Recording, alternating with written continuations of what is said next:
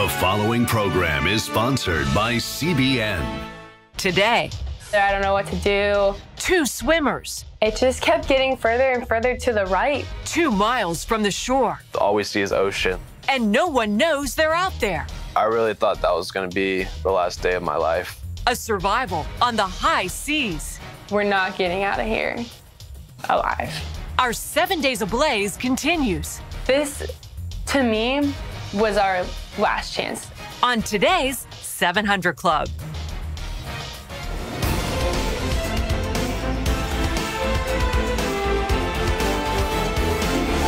Well, welcome to the 700 Club.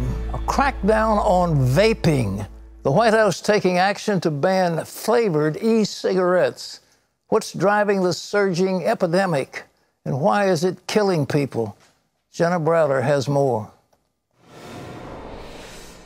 The Trump administration is finalizing plans to ban e-cigarettes that are candy and fruit flavored, responding to a recent surge in underage vaping. Vaping has become a very big business. With the First Lady by his side, the president made the announcement Wednesday in the Oval Office. We can't allow people to get sick, and we can't have our youth be so affected. And I'm hearing it, and that's how the First Lady got involved. The move comes as the CDC investigates hundreds of lung-related illnesses thought to be caused by e-cigarettes.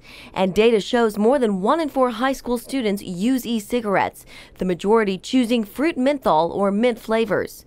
At least 6 people have now died. Data just shows the kids are getting access to these products in spite of our best efforts. We simply have to remove these attractive flavored products from the marketplace. Parents, teachers, and health advocates have increasingly called for a crackdown on e-cigarettes, arguing they're overwhelmingly to blame for the explosion in underage vaping by teens. Federal health officials have called the vaping trend an epidemic, and they worry teens who vape will eventually start smoking. E-cigarette company Juul says it will comply with any new policy. It argues that its products are meant to wean adult smokers off of regular cigarettes. But this proposed ban casts major uncertainty on that claim. And right now, there's virtually no research on the long-term effects of vaping, so no one knows what the impact could be on a user's health. In Washington, Jenna Browder, CBN News. Thanks, Jenna. In other news, President Trump is tweeting about a major triumph. His big win, Ephraim Grimm has that. Pat, the High Court is allowing a new Trump administration asylum policy to go into effect. The rule bans asylum for people trying to enter the U.S. after traveling through another country like Mexico without seeking asylum there first. President Trump tweeted the ruling was a big win. Only Justices Sonia Sotomayor and Ruth Bader Ginsburg dissented from the ruling. The court action allows the Republican administration to impose the new policy everywhere while the court's case goes against it. Federal judges are more and more frequently issuing nationwide injunctions that stop residents or Congress in their tracks and basically decides the importance of issues for the entire country. Paul Strand reports why some see the injunctions as a threat to democracy. Of the 3 branches of government, the judiciary is the only unelected one, and at times, the most powerful. The Obama administration faced 20 nationwide injunctions over 8 years. President Trump has already been hit with nearly 40. These judges often halt Congress as well, blocking enforcement of federal laws and policies. Attorney General William Barr wants to stop these injunctions. Writing in the Wall Street Journal, shrewd lawyers have learned to shop for a sympathetic judge willing to issue such an injunction. These days, virtually every significant congressional or presidential initiative is enjoined, often within hours, threatening our democratic system and undermining the rule of law. GOP Congressman Steve Scalise told CBN News it provides a judge near total power. Being a judge does not mean you're a dictator or a czar. Again, you're supposed to be there interpreting the laws that are written and upholding the Constitution. And too often we see a judge that has their own agenda and they try to carry out whatever they want to do as opposed to following what the law says. And that becomes a real danger if not properly checked, because who will check the checkers? Jeremy Dice fights for religious freedom through the First Liberty Institute. If the judges themselves are the ones that are going to decide what the Constitution says, and we limit that to just one individual, that deprives 330 million Americans of the process that we're familiar with under our Constitution. Used to be Congress would pass a law, the president would sign it, and then it would take effect. Now, if a judge steps in with a nationwide injunction to stop it, the president or lawmakers must slog their way through the entire judiciary. The average case, I think, to the Supreme Court takes roughly 6 years to percolate up through the system. As Attorney General Barr states, nationwide injunctions threaten to turn every case into an emergency for the executive and judicial branches. The way the judiciary is supposed to work is local judges decide cases for the people in front of them. Disputed local rulings go before district or circuit courts like the one behind me. And where circuits disagree with each other, the U.S. Supreme Court weighs in for the whole nation. Which would give a lot more eyes on the situation rather than just one individual sitting in his chambers making the decision. As Barr puts it, a Supreme Court justice must convince at least 4 colleagues to bind the federal government nationwide, whereas a district court judge issuing a nationwide injunction needn't convince anyone. It always angers me when I see these activist judges, judges who are not elected, who decide instead of interpreting the law, they want to make their own law.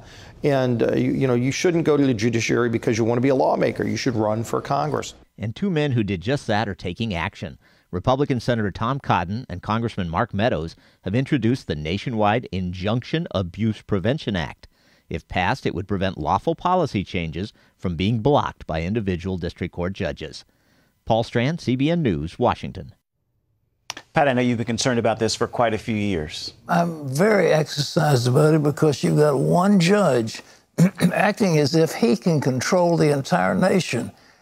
As far as I'm concerned, a district court judge has jurisdiction within that area and no other. He does not have jurisdiction over the entire nation.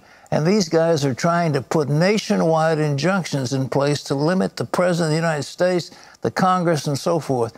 It should not be done. Clarence Thomas has mentioned it shouldn't be done. The Supreme Court should have stopped it a long time ago.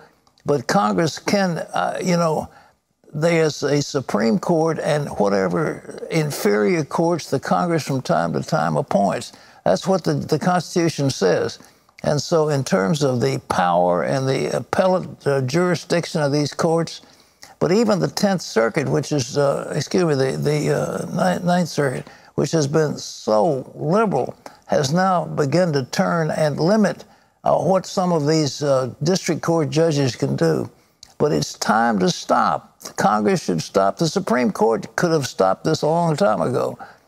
Clarence Thomas is absolutely right. They should not have jurisdiction beyond the district that they are involved in.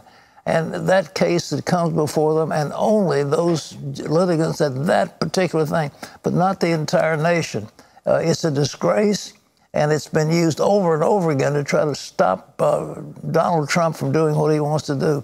So what's happened is the Supreme Court has now said, in this particular ruling, we disagree with that district court. But again, that ruling only applies to the states in which the judge is seated, and the rest of the country is not involved. Even the Supreme Court has allowed the district judge to make a ruling, and that has not been overruled, and nor has that particular issue been litigated. Well, therefore, there's going to be a debate. You want to tell us about it?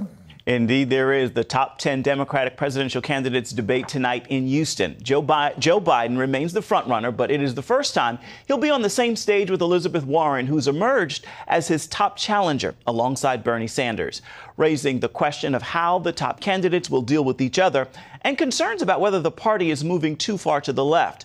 The debate airs at 8 p.m. Eastern on ABC and could give the candidates their biggest audience yet. A tentative legal settlement has been reached over the role Purdue Pharma played in the nation's opioid addiction crisis. But it falls far short of the far-reaching national settlement the company has been trying to get for months. So legal action is sure to continue against the business and the Sackler family who owns it. The agreement would have Purdue file for a structured bankruptcy and pay as much as $12 billion over time, with about $3 billion coming from the Sackler family. The family would also have to give up its ownership of the company. Pat?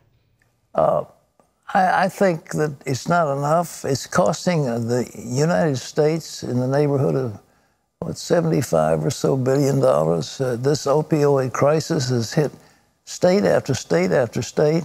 And it's not just Purdue. The Sackler family are the ones that pushed OxyContin, and they'll still be making OxyContin. That's what's so terrible about it. They won't be stopping. They'll still be passing this stuff out.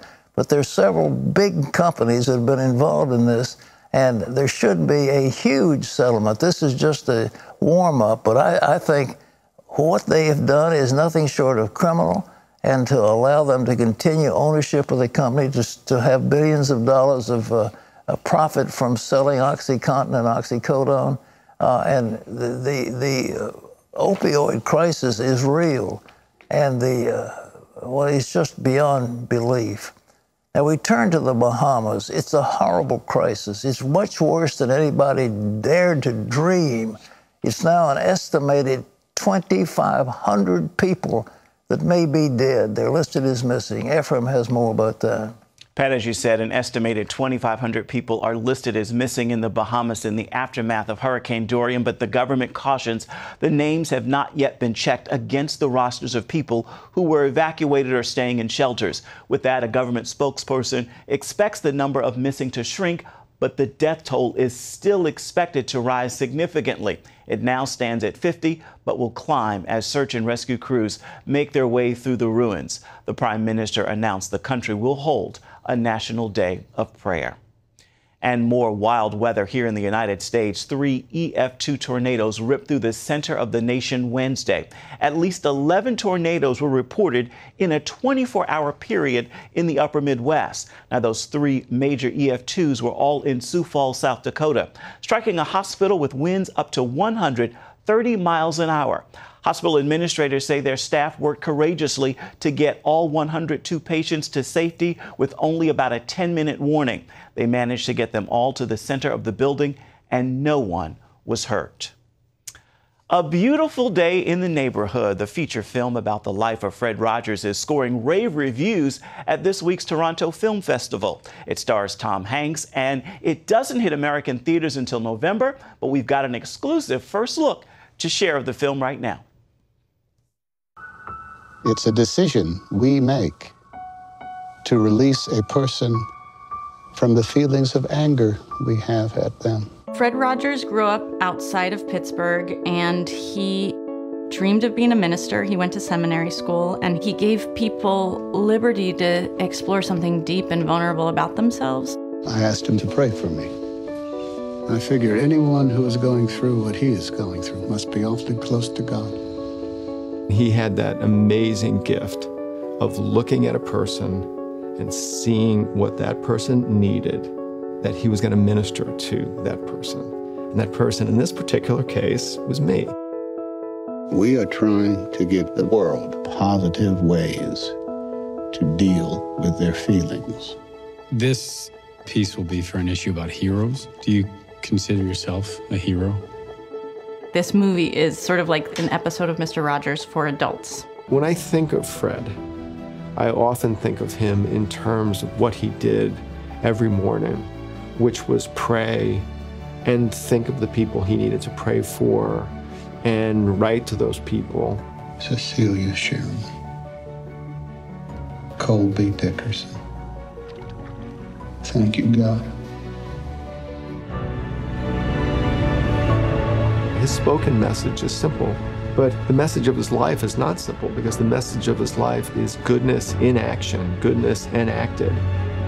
I think the best thing we can do is to let people know that each one of them is precious. The film is in theaters in America November 22nd and already is getting nearly perfect reviews. Pat? Tom Hanks is an incredible actor. He is an unbelievable actor, and he's done a perfect job with showing Mr. Rogers. So our hats off to a great movie and a great thespian. And a great message for people today. Really is. Amen. All right, what do you got? Well, coming up, a bomb cyclone smashing levees and wiping out billions of dollars worth of farmland. Can these farmers rebuild? And then swept out to sea, 2 teens struggling to stay afloat. What saved their lives? Our 7 Days Ablaze continues, and all of that's later on today's show.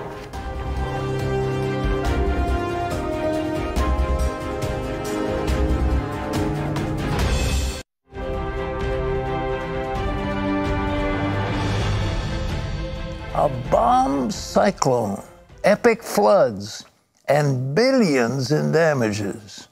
Midwest farmers are flooded out and left with rotten crops of corn. Abigail Robertson brings us the story of one such farmer who's down but not out, and shows us what his loss might mean to your wallet. Just a few months after two epic floods flowed through parts of Iowa, Nebraska, and Missouri, here at David Luce Family Farm, you can still smell the rotting corn and see the costly effects of historically high water levels that destroyed any chance for crops in 2019. The hardest thing for me is I have never gone without planting a crop, even on the 150 years of the history of this farm. So this is all new. Problems started in March when a powerful bomb cyclone struck the Midwest. There goes the Mormon Canal Bridge right there. Leading increases in snowmelt and rain to overpower levee systems along the Missouri River. We had such a short time. The roads were thawing out. We couldn't get a lot of equipment down the roads because of the ruts, the mud, getting stuck. So it was a real mess. All we could do was pretty much grab personal items and get out.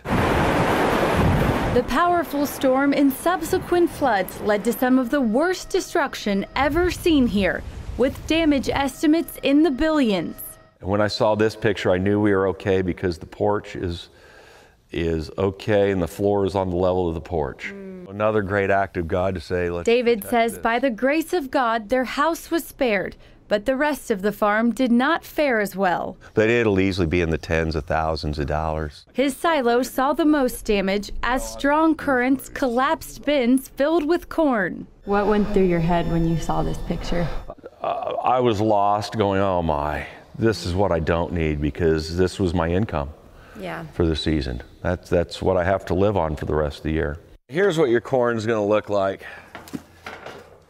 That is rotten corn. While forced from his home, David tells CBN News he remained hopeful. Returning to the farm each day, often by kayak, David cleaned up and prepared to plant corn and soybeans. We came in early, thought we were going to be able to maybe get a few acres in because waters were residing.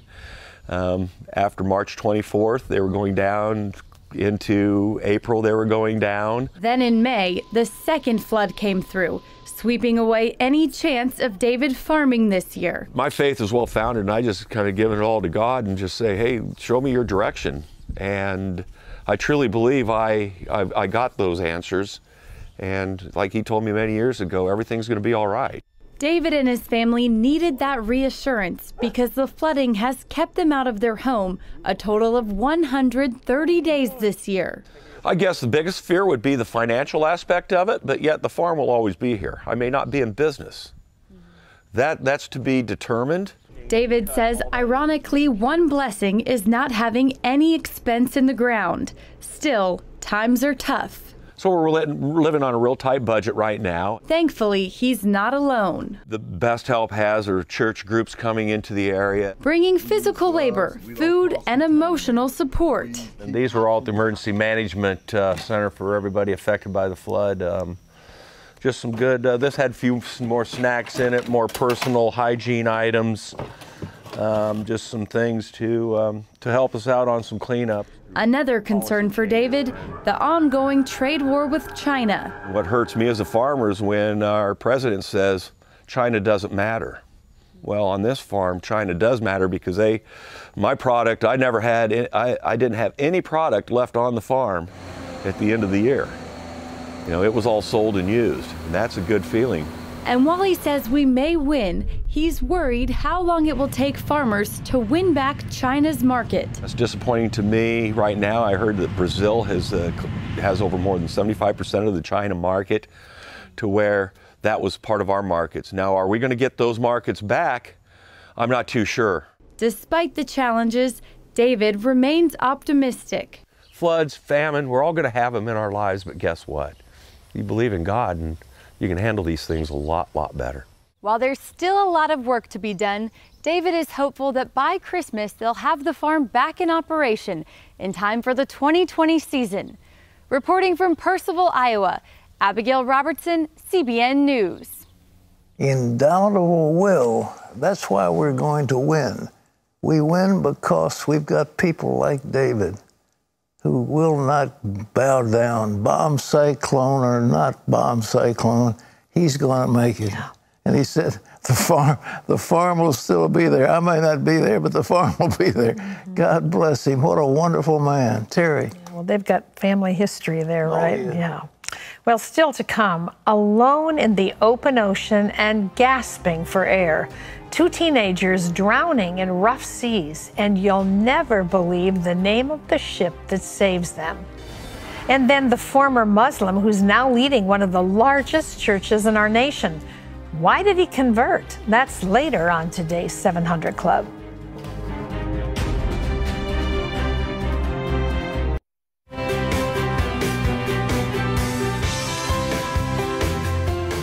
Thousands of you have sent us your prayer requests, and our staff has been praying for your needs over the last few days. It's all part of our annual 7 Days Ablaze celebration. Well, yesterday, our featured speaker was Regent's Director of Campus Ministries, Mark Lawrence. And here are some of the highlights from his dynamic message. It's so easy for us in our culture today to be self-absorbed. And if we're not careful, that mentality will creep into the church, into the kingdom of God, where I'm going to go to church today and park in my space, sit in my favorite seat, and hope that the worship team sings my favorite songs. Why? Because it's all about me. And what we've even reduced God to is, my God has come to supply all of my needs according to his riches and glory. And we've so far taken it out of context because we believe God is here to make us happy. We think God, his sole desire and his sole intent is to make our life wonderful and grand. It's not about us, but it's really about God and his kingdom. Your life should be a living epistle. When they see you, they should see Jesus. When they hear you, they should hear Jesus. We've had some powerful messages this week. I hope you've been joining us online. If you'd like us to pray for you, there's still time. All you have to do is pick up your phone and call our toll-free number. It's 1-800-700-7000, or you can log on to cbn.com. Pat? What a wonderful time, and we're going to be praying for you in just a few moments, but right now, exhausted arms, aching legs, Tyler and Heather, teenagers using every desperate ounce of strength to stay alive. The 2 friends had been swept out into the ocean with no rescue in sight, and time was running out. What spared them from a watery grave? It was a miracle. We just saw, it's not that far. Let's just go swim over there. It was a perfect beach day on Florida's East Coast. Tyler Smith and Heather Brown were enjoying senior skip day with their classmates from Christ Church Academy. Before long, they decided to swim across the St. Augustine Inlet from Valana Point to Anastasia Island, 500 yards away. We just kind of keep going, past the sandbar, just kind of keep getting deeper. As athletes, the 2 17-year-olds were fairly good swimmers, but barely halfway across, they started getting tired. It was a lot further than we thought, but we saw a red buoy and we're like, let's swim to that, we'll grab onto it, we'll rest for a minute, and then we'll just keep going. Despite their efforts, they weren't getting any closer to the buoy. It just kept getting further and further to the right, but then it's you realize, no, you're moving further and further to the left. They had gotten caught in the outgoing tide. My heart was beating faster after I stopped seeing the red buoy. There's nothing left. All we see is ocean. Tyler and Heather stopped swimming and started treading water, doing their best to stay afloat as the current continued to carry them out to sea. That's when I was pretty actually scared. And he was just like, Heather, I don't know what to do. I was like, Tyler, what's the plan? We were just keep swimming. As long as you just keep yourself afloat, we can hold out till rescue. Back on the beach, their friends finally noticed the 2 were missing, unaware of their attempt to swim across the inlet. Someone called 911 and alerted their parents. Heather's mother, BJ, was helping at her church when she got the call. It's your worst nightmare of a phone call that you would ever want to have. He said, BJ, Heather and Tyler are missing. You know, nobody knew. And so the tears start forming. I just start bawling. It was a deep panic that my child has drowned. BJ and others at the church started to pray for the missing teenagers. I want her alive, Lord. Please don't take her from me. You know, keep her floating. Give them both the strength. When there's nothing you can't do, you have to pray.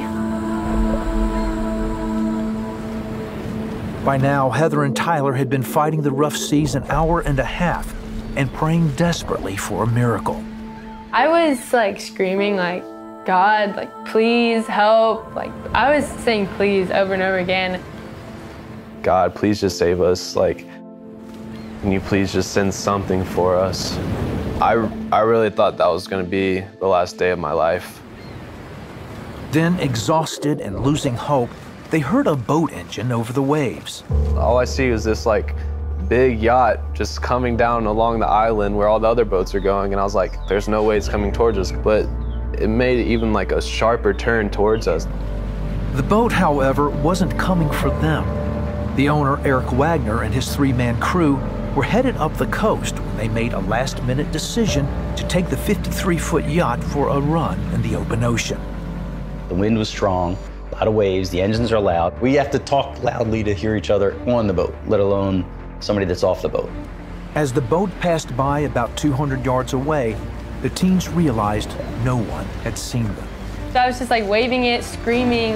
This, to me, was our last chance. If we don't get on this boat, we're not getting out of here alive. We thought we heard a scream. We thought we heard something. And we all stopped talking and looked around. Troy was behind the wheel at the time, so he starts cranking the wheel over and he says, there's people back there.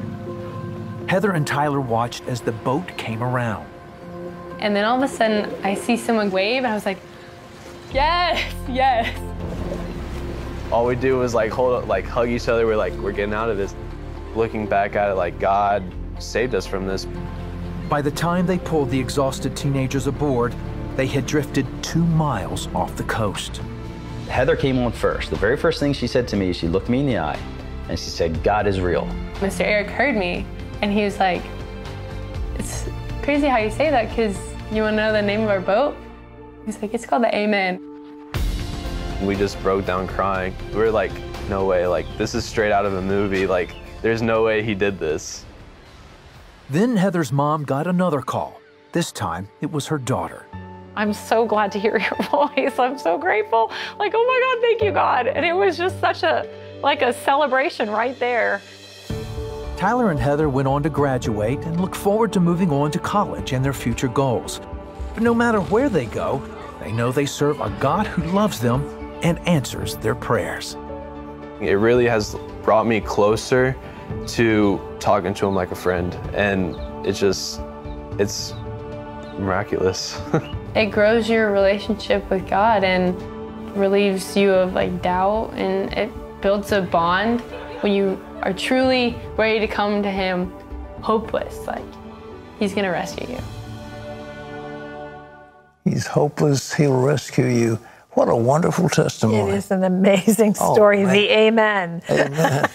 Well, just a little run over to a little island through a easy little passage, and suddenly they're going to die. Well, also, you've been on boats, as have I. To hear a scream of any kind from a tired swimmer out there that's God. That's a miracle. Well, folks, we've got thousands of prayer requests, and here are a few of them.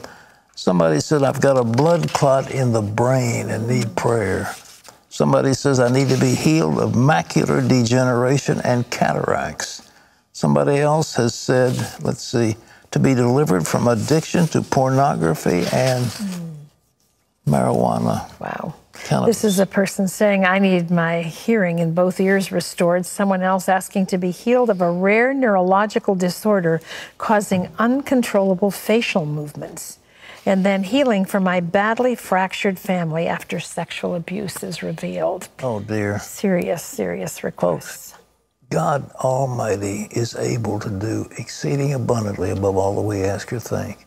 There's nothing impossible with the Lord. I mean, nothing is impossible with the God we serve.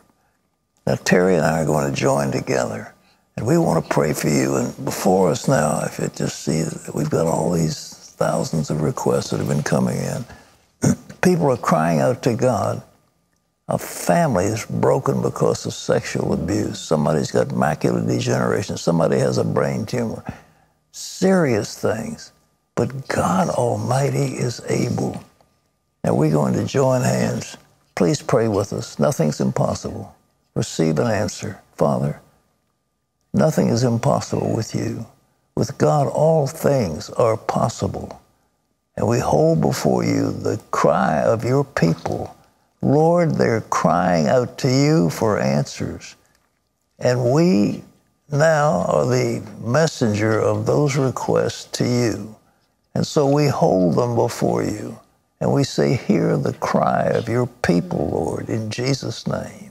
Terry, what do you have? I'm sure this is more than one person, but you are frantic over your situation. You relate to the mom who got the phone call in that last story. And God is just saying to you, peace, be still. I am here. I see you. I know I'm already at work. Rest in the Lord. Get into his word and touch his promises with your own heart and mind. Right now, God is healing people of addiction. We talk about Oxycontin, Codone. You're being healed of that. Some of you, cocaine. Some of you, heroin. Some of you, marijuana, whatever. But right now, God is reaching out and he's setting you free at this moment. Touch. Terry. There's someone else. You have a problem with the roof of your mouth. It inhibits your eating correctly. It inhibits your speech pattern. God's healing that for you right now, and everything's going to be set back in order. And the firmness that you've lost that you need is going to be returned to the palate of your mouth in Jesus' name. Somebody right now, you just feel overwhelming joy. You want to laugh and you want to laugh. And from deep down in your inside, you're laughing because the Lord is bringing you joy. He has made us glad, and we will rejoice, for he has made us glad. Thank you, Lord. Rejoice in the Lord. Now, just let that prayer and praise come forth. Something deep inside you, feel it. Let it come out of your mouth. Thank you, Lord. Touch these lives who requested prayer. Hear the cry of your people, and we rejoice in you. In the day when the sons of God shouted for joy and the song sang to the glory of God. Thank you, Lord. Amen. Thank you, Lord. Amen. Give us a call as the Lord has touched you. We still, of course, receive requests, whatever they are, 1-800-700-7000. Okay? Well, still ahead, a follower of Louis Farrakhan who read the Quran from cover to cover. What he saw in his dorm room and how it changed his life. And then later, Pat weighs in on the issues that matter to you. Taylor says, I was baptized as a baby. Can I get baptized again? Stay tuned for another round of your questions and some honest answers. That's coming up.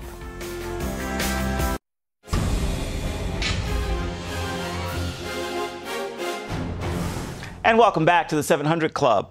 Most Americans trust the government to use facial recognition and biometric scanning responsibly. That's the finding from a poll by the Pew Research Center. It says people trust the government to use the technology for things like security threats. But nextgov.com also reports the public has much less trust tech companies or advertisers will use such technology responsibly. Austin, Texas is making it easier for women to get abortions. It is the first U.S. city to fund abortion support services. Now, this includes things like travel, lodging, and child care. Members of the Austin City Council voted to give $150,000 to the cause.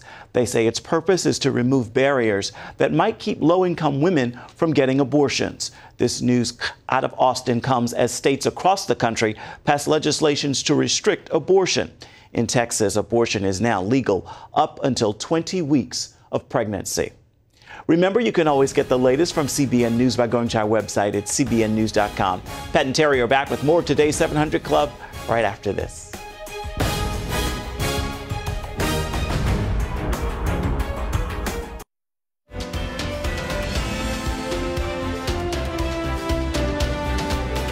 Christianity Christianity was the white man's religion and Islam was for people of color. Well, that's what Derek Greer believed as a college student. Now, 30 years later, he's leading one of the fastest growing churches in the nation. So what changed? You're about to find out.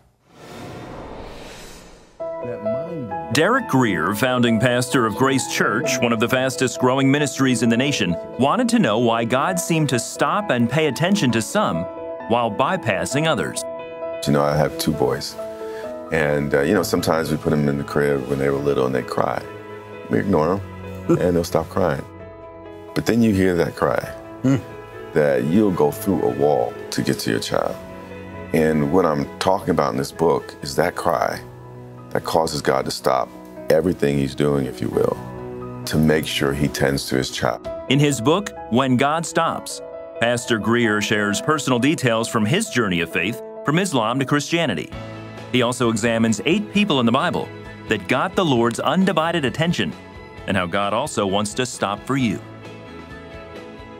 Well, Derek Greer is with us now, and we welcome you to the 700 Club. It's great to have you. Great to be with you, Terry. When you were a teen, you were begging God to reveal himself. Some of it was just looking around like we all do at the injustice in the world and some of the stuff you just can't explain. Sure. What was it that was going on in your heart and in your life then? Great question. In the 70s, you know, integration was new. Yeah. And I was part of that generation that was integrating. And I grew up in New Jersey and New York, and there was tensions, and it was us versus them, and there was often fist fights and all the rest. So I grew up with the dynamic, you know, that they are they, we are us. And by the time I went to college, I went to Howard University in Washington, D.C. Those ideas had kind of been cemented. And by the way, I did not become a Muslim. I was leaning toward Islam. So what was it that attracted you to Islam? I'm curious. Well, the autobiography of Malcolm X really impacted me. Also, I like the message of self-determination, self-help. You know, hey, folks, we need to not wait for the government to fix this. We need to fix our own issues. Yes, yes. So that was extremely attractive to me. So when I went to college, often in front of the student center, you'd have members of the Nation of Islam preaching, and they would call Christians handkerchief heads and Uncle Toms, and they would say that Christianity was the white man's religion. And on some level, you know, I thought, you know what, there's probably a lot of truth to that, because if we weren't Christians, perhaps we would have rose up in slavery and threw off the shackles. So I read the Quran. And actually, Louis Farrakhan at that time was a frequent lecturer at the school. Yeah, so he was there at least every year.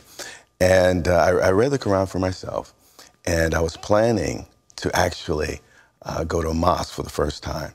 I'm not from a Christian family, a Christian home. So you were wide open to whatever was coming your way. Exactly. So after reading the Quran, I said, well, okay, maybe there's some truth here. But before I went to the mosque, I was in a class in Douglas Hall at Howard University, and I was sitting in class, and I started to feel something I couldn't quite explain. I felt disconnected. I felt sin. Unsettled, really. Yeah. I had no categories in my mind for conviction, but I just knew something's not right with me, that, you know, I'm on the wrong path. So I left class. Somehow I got through the class. I said, let me do this. If I'm having a mental breakdown, again, there's no categories for conviction in my mind. I'm going to go do this in private. So I went back to my dorm downtown and I laid in the bed, you know, just like a Friday night, say, I'll sleep this off and I'll wake up, I'll be better. Tomorrow I'll be normal. Right. So it just intensified. And before long, I moved from the bed to the floor. And while I was sitting there on the floor, just feeling this disconnected with a sense of lostness, I think that was, I felt lost. And again, I had friends, girlfriends, money in my pocket. Life was good. What's wrong with me? What's my problem? So while I'm sitting there, I see this man in a gown, and all he says is, "This is it." And I felt the presence of God. Well, I was amazed at the whole experience up to this point. But I felt a presence that I felt once as a child. I talk about that in the book at summer camp. This is why it's important to get the gospel into kids, because even if they don't respond at that moment, there is a future point, that they could respond to. So for about a year, I studied the Gospels. And Jesus just came alive from those pages. It wasn't his miracles. What I think captured me about the Christ was his character. This guy spoke to storms, and the storm stopped. But you say in the book, and I understand this, that you know, who cannot be impressed with the power of the miracles and the message and the love and all of that, but you couldn't deal with the cross. No. Because that was weakness to you. How did God grab your heart and say that was for you? Absolutely. It finally dawned on me. It took a while, but as I watched this Jesus handle life situations, opposition, he became a secret hero. And I didn't believe he was more than a man, but eventually that very cross, because how could a strong, powerful God die on the cross? It made no sense to me. But then I finally realized the only reason such a strong person could die is because he was not one of us. Yeah. Because he was more than just a man. Because a normal man would not have forgiven him from the cross. He would have said a whole lot of other things from the cross. But it dawned on me, Jesus is the Christ. And then I walked down the chapel aisles at Howard University and gave my life to Jesus. And the book you've written, When God Stops, Faith That Gets God's Attention, is such an important message for all of us. I mean, God stopped you in that dorm room, but it was a process after that of evolving into relationship with him.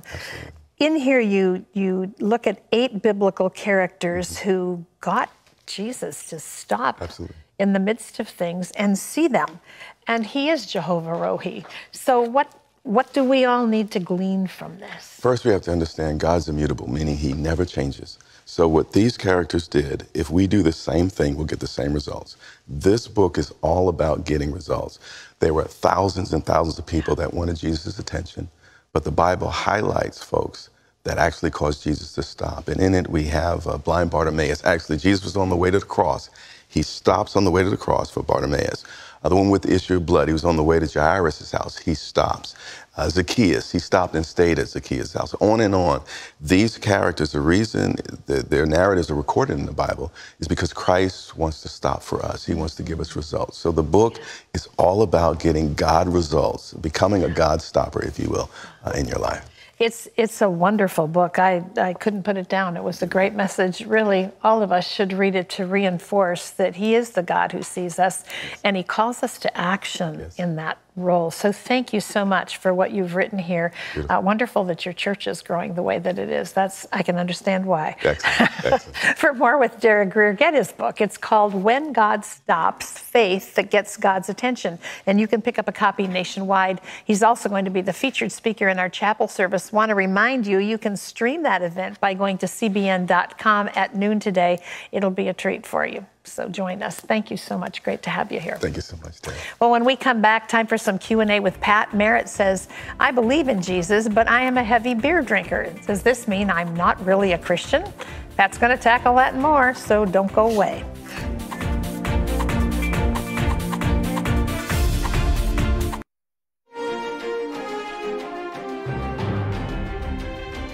Well, we have some time left to take the email questions that you all have submitted. And Pat, this first one comes from Merritt, who says, I'm saved. I believe that Jesus died on the cross and rose again for our sins, but I'm still a heavy beer drinker. Does that mean I'm not really saved?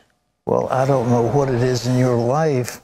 The Bible, it says, wine is a mocker and strong drink is raging. So alcohol can distort your reality, but you're a heavy beer drinker. I don't know what that means. It has really nothing to do with your salvation. It just has to do with whether or not you're living for the Lord. And what I don't know is, you say, I believe in Jesus, but have you truly been born again? Has his Spirit come into your life? Have you been transformed? Are you another person? If any man is in Christ, he's a new creation. Now, you're a heavy beer drinker, so it seems like to me maybe you haven't gotten that far, but I'm only God can tell you if you're saved or not. I can't possibly tell you that. But if I were you, I'd do everything I can to make sure that you are living for the Lord. That's what's important, all right? Okay, this is Taylor who says, hi, Pat. Is it possible to get baptized again, even though I was as an infant? You know, in the Middle Ages, there was a group called the Anabaptists that wanted to be baptized again.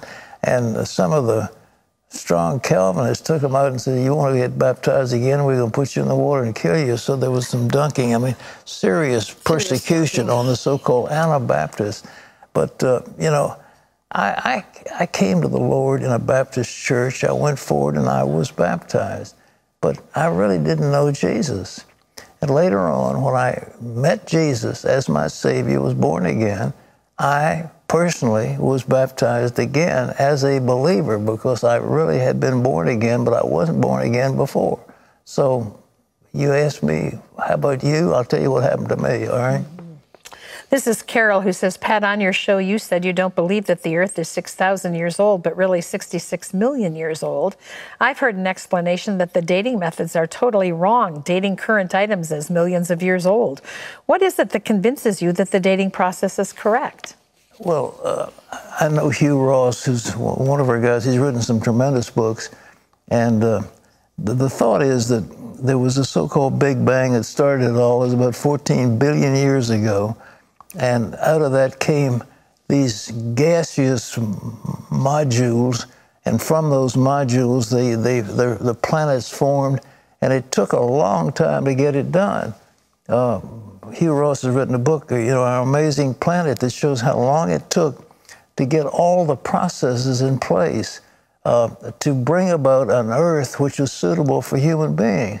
We've only lived on this planet a short period of time, mankind. After that time, it wasn't suitable. We had too many gases, too much the wrong kind of minerals. And out of that, God has put together a beautiful universe. But it didn't happen in 6,000 years. I'm sorry. That so-called creation science isn't scientific. It is wrong. And they've got geology to prove it. They've got cores in the ocean to prove it. They've got ice cores to prove it. You can go down the line of the geology, and there's no question that this Earth has been around here a long time, all right? Okay, this is Johnny who says, Dear Pat, I'm having a serious problem with my future wife. She has not been faithful. I overheard her talking to her friend about it. When I confronted her, all she said was that she couldn't talk right now. I feel like I have to record everything in my own house just to learn the truth. So that's what I've been doing. To make things even more stressful is the fact that she recently told a couple of people that I hit her, but it's not true. I'm not sure why she's been acting like this. She did just find out that her mother has breast cancer, and that might be playing a role in her behavior. What should I do? Johnny, there's a song. Yep, Yeah. I knew it was coming. Get out the back jack, leave off the key, lead, get yourself free. That woman, you're not married to her, get out now. I mean, if she's cheating on you before you were married and you can't trust her, and now you want to spend your life together, you have a legal obligation, get out of it. I mean, why do you ask me? I mean, common sense says this gal isn't for me. Run, Johnny. Okay, Johnny. Okay, this is Michael who says, my mom and I have been struggling for nearly 3 months since she lost her job. She's still looking for a desk job position. Out of desperation, I made a deal with God by telling him if he gives my mom a desk job within 2 weeks or a month's time, then I'd be as patient as possible with anything that comes my way for a whole year. Is this deal I made with God a good or bad idea? I'm not the most patient man in the world. Well, you know, the problem with pledging things to the Lord is you're supposed to keep them. And if you've pledged to be patient for a year, well, you be patient. And what do you think about making deals like that with God? I think people do that. You know, it's you know, they have a Nazarite vow. You know, you give me a baby and I'm going to, you know, look at the story of Samuel and his mother. So I don't think that's necessarily bad. But remember, I mean, when you swear to God, you've done a major thing. So if your mother gets the job, you've got a year, you've got to behave yourself, and that's going to be hard, okay? Well, today's Power Minute is from Psalm 34. I sought the Lord, and he heard me and delivered me from all my fears. Thanks so much for being with us, and I believe Gordon will be here in this chair tomorrow, and we'll see you next week. Bye-bye.